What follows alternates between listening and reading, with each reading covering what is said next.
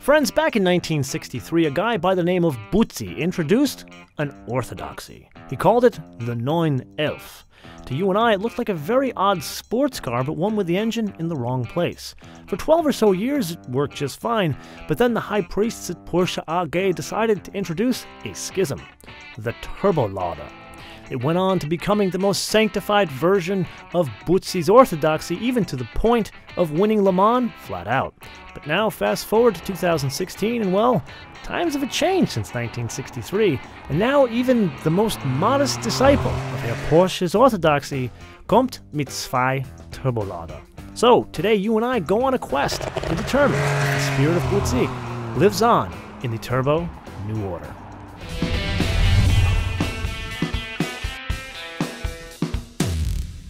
I know I have told you guys this before, but you really do need to get your speak and spell, your Etch-a-Sketch out, because we have a lot to cover, and I promise you it's all very confusing.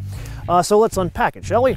If you are a Porsche fanboy, you kind of already know what's going on here. Basically, Porsche took a perfectly good, naturally aspirated flat six that has been working for, say, 52 years and threw it in the trash bin. Instead, they have replaced it with a smaller flat six with two turbos strapped to it. Now, we have a Carrera S here for really purposes of illustration, but we're going to talk about both the Carrera and the Carrera S. So things start with a 3-liter block with the Carrera. They strap the two turbos to it, and that puts out 370 horsepower, all fine and good. But the torque, which usually is the problem of flat sixes and flat fours, what they've done here is they've got up to 331 pound-feet of torque. Now, if you've driven any kind of flat six or flat four, you know that you really got to put your foot into these things to get torque out of them, like make them scream, which is not bad in these cases. But what they've done is they've tuned it to where the peak torque comes in at a stupidly low 1700 RPM, stays flat all the way to 5000 RPM. So you follow me thus far? That is the Carrera. Now let's move on to the Carrera S, which this is the more powerful model. So this has a 3-liter flat six. It also has two turbos strapped to it. It puts out 420 horsepower and 368 pound-feet of torque. So we got all higher numbers, but now things get even more confusing because the torque comes in at the same 1700 RPM, stays flat all the way to 5000 RPM. So what's the difference? If the size and the turbos and all that kind of stuff is the same, what are we doing here? Well, that's where Zuffenhausen has changed the turbos a bit, in that the actual turbo housing is the same, but the actual compressor wheel, the diameter of it, is different. So it's actually bigger in this one, and thus that changes the boost pressure. So in the Carrera, it's 13 PSI, and this one, it is 16 PSI. Now we cover more changes to the engine in the tech review, but really, how does this all translate out to there?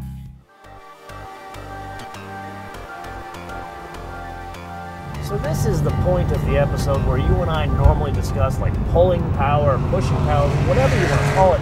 But here, I feel like it would be a waste of our time because we already kind of did the math. 420 horsepower and 368 pound-feet of torque, but really what we got to focus on is this is about a 3,200 pound car.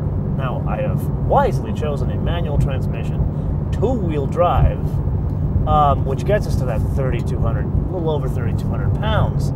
So I don't think you and I really need to focus on, will this car get you out of a jam or is it quick? Because have a look for yourself. With or without the turbos, it goes just fine. What we need to talk about is something far more important. What we need to discuss is, does it develop that power like a Porsche? Because if we're being brutally honest with one another, a Porsche is not a car. It is not a sports car. They have developed over the past 52 years a religion with these things. And here's a good way to put it. Now, I don't want to get on to religious topics with you guys, but like I grew up in a certain church, and it was an old school kind of church with like a choir and a guy, you know, an old guy in like robes talking in like foreign languages I couldn't speak back in the day. But here, and that is the flat six, 52 years. But here, they have introduced in the base car is a non-turbo turbo, if that makes any sense. So that's kind of like someone coming in with a rock band to the church I just told you about. And that's a little strange. So, number one, how does it sound? Because Porsches have a unique sound. So let's put our foot into this thing, and it sounds like the Porsche. Now, we have driven a number of Porsches over the years, and basically what they've done is they pipe the air induction. So it's not the exhaust note, it's not like some like mechanized exhaust note that they electronically modify. It's the air induction that is piped into the car, and in this case it's piped into the rear firewall. So I can definitely hear that. I've driven the thing now a couple of hours and I've heard it the whole time, and it's definitely sounds like a Porsche. So check. But then there's two turbos. Now, somewhere along the lines of that Porsche religion, it was what, in the 70s, that they really got into turbocharging. So it's not like this is new. The electric guitar in the church of Porsche is not entirely new. They've just refined it over the years. So how does it work here?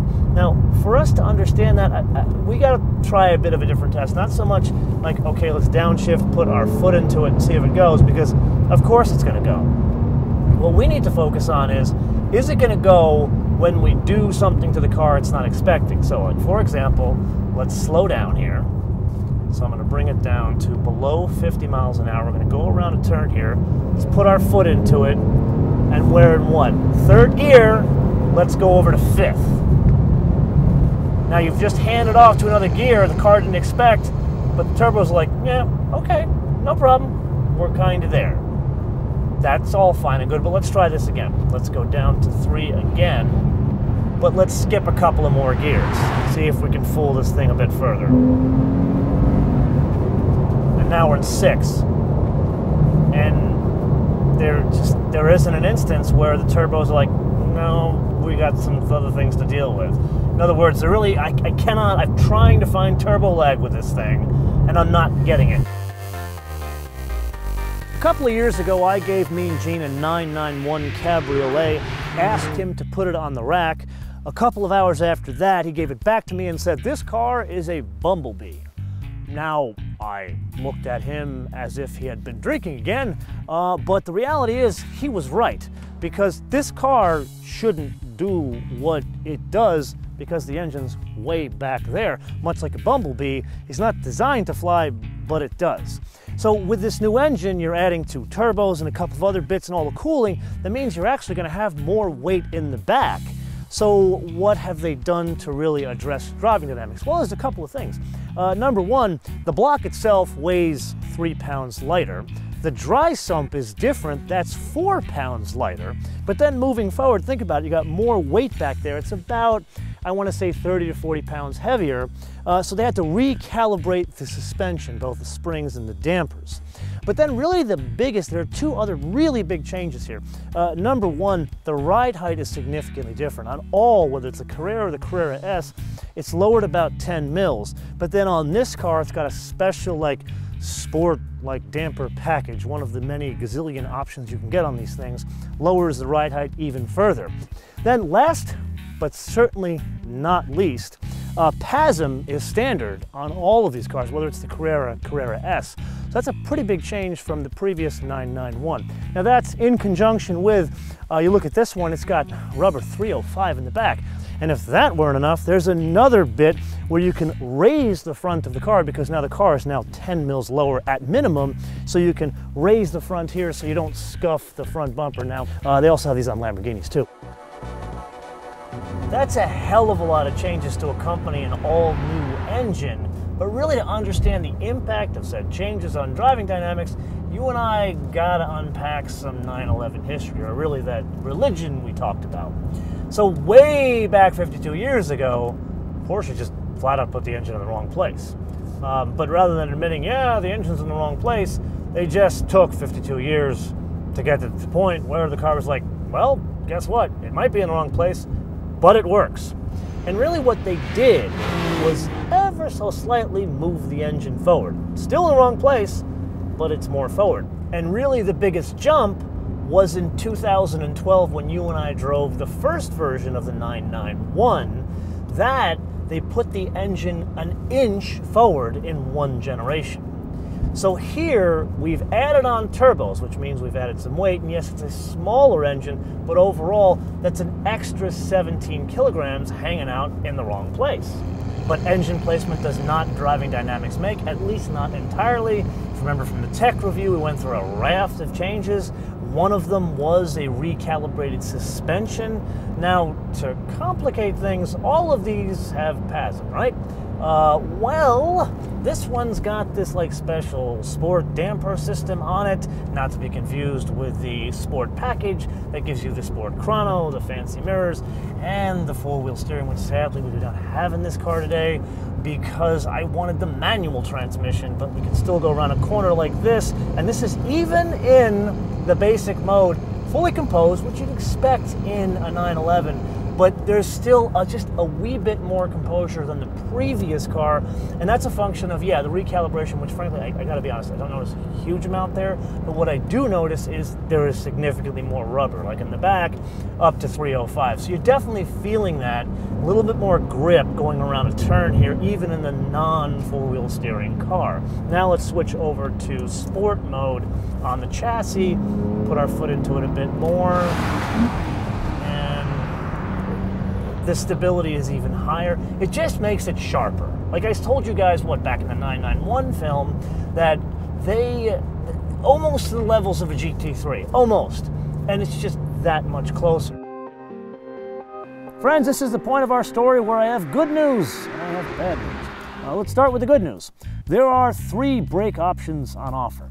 Option number 1, which is really not optional, is the base Carrera, and that is a larger rotor, but it has a 4-piston caliper. Then you move up to option 2, which is the Carrera S. Once again, really not optional, it's standard. It is an 18% larger rotor, but a 6-piston caliper. Then if you are looking to make a track machine, basically not use it as an everyday commuter car, you can opt for carbon ceramic brakes. That is all the good news. Here's the bad news. Today I was given the choice of, do you want a Carrera S 2-wheel drive with a manual transmission? Yes, thank you, I will have one.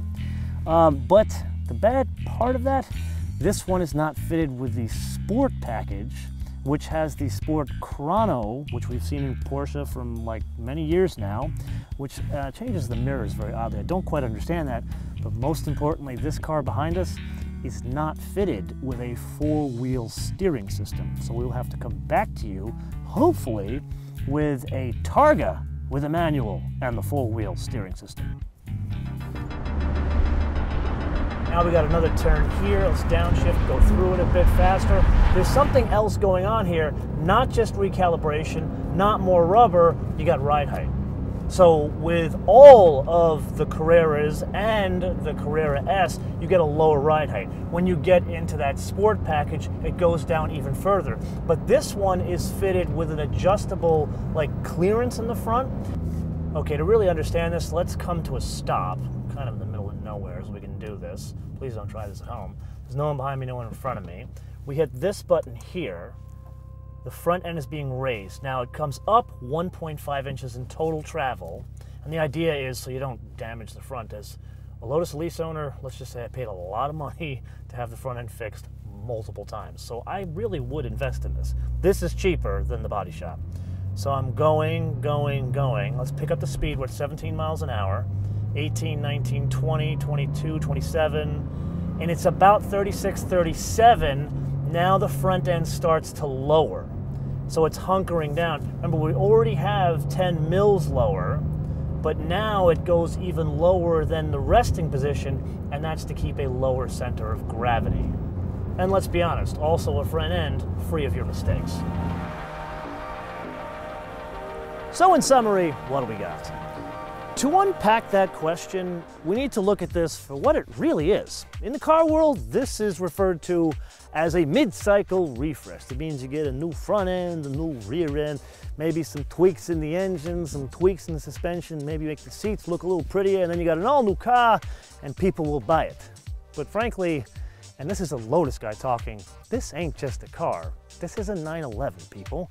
And I know this sounds cliche, but 911s, they're a religion. They've been around for 52 years. The only other cars that have been around that long is a Mercedes-Benz SL, a Mercedes S-Class, a Volkswagen Bug, and a Chevy Corvette. That is about it. If you really think about it, a Miata has been around for half that time.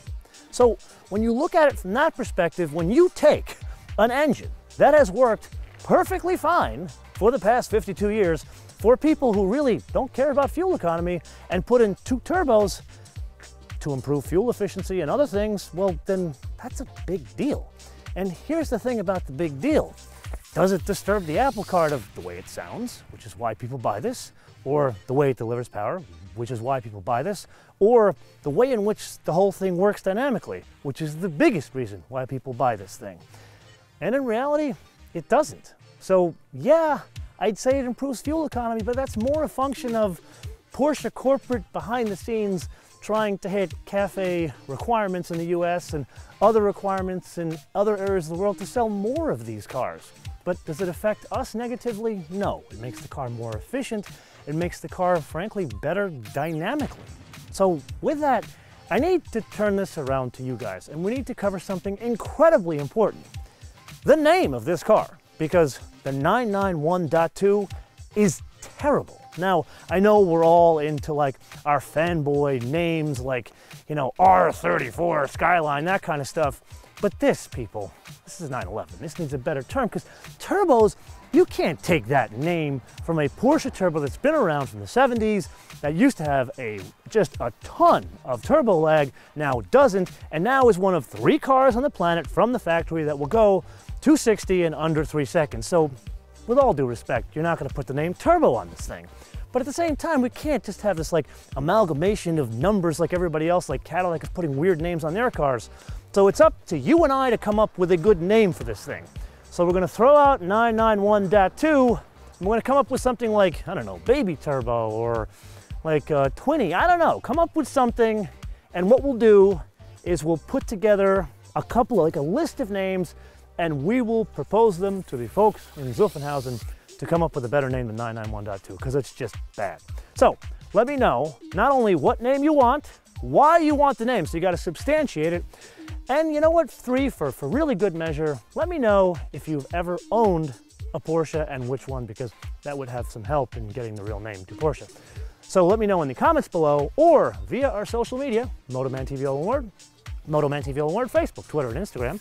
And with that, I want to leave you with 2 things. Number 1, make sure you download our fancy new mobile application, which you can get for free from Apple iTunes or Google Play. And number 2, a fun fact. So there are a number of changes on this car which we have gone through in a tech review and now this full first drive review. But one of the changes that frankly is the biggest is this color. To you and me, that looks gray.